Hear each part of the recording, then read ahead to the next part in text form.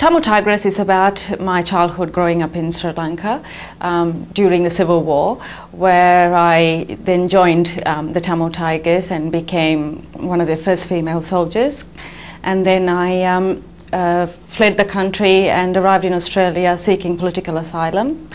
But I decided to write the story some 22 years ago, just for personal reasons. But then the impetus to publish only came about 2 years ago when I saw boatloads of Tamil refugees arriving in this country. And there was a lot of misinformation and misunderstanding about the political refugees who have fled the country after the Civil War. Although now I'm a happily married mother of two who lives in the North Shore of Sydney and holds a degree in biotechnology and law and works at a university, I realised that people need to understand these are real human beings, and I needed to put a personal voice to their story, because all the information that was in the media, or either politically motivated or drummed up for sensation, etc. So very reluctantly I decided to write this story, because there is still a risk of personal safety by coming out with this story, and yet it had to be done.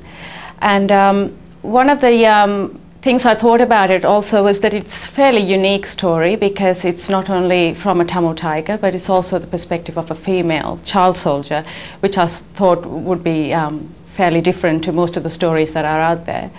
And I hope that the reader will gain an understanding for the political situation in Sri Lanka and have some empathy for these people, as well as gain an understanding into the mind of someone so ordinary like myself, who comes from a Catholic middle-class educated background, and one with a mixed-race family at that, would go into joining a Tamil Tiger, becoming a Tamil Tiger, and ready to sacrifice their life for the cause.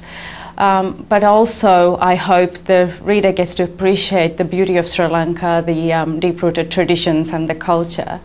And writing the book has been cathartic for me as well.